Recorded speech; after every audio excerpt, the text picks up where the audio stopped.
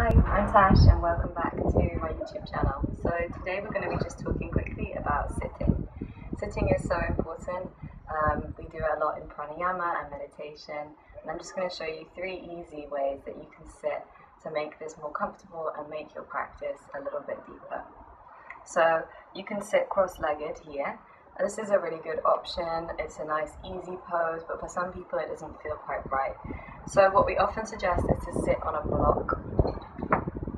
You can sit right on the edge of a block, and you'll notice how it tilts my pelvis forward so the knees come lower than the hips, and then the chest can stay upright so that we can let the breath come easily in and out through the nose.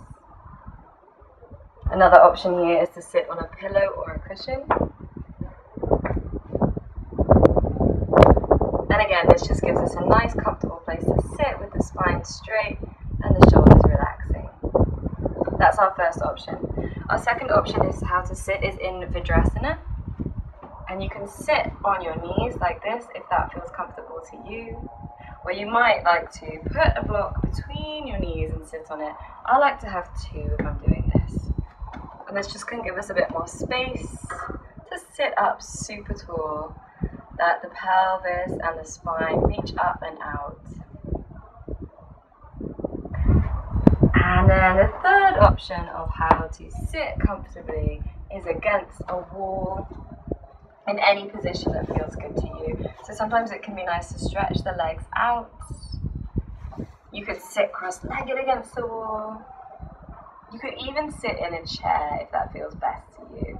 So the importance of sitting is so that we can stay more present in our practice, so that we can allow the spine to stay nice and tall, especially when we're doing pranayama.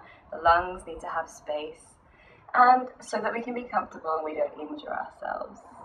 So if you're trying out a meditation with me, then make sure that you sit in a pose that's comfortable to you and have a wonderful practice. Namaste.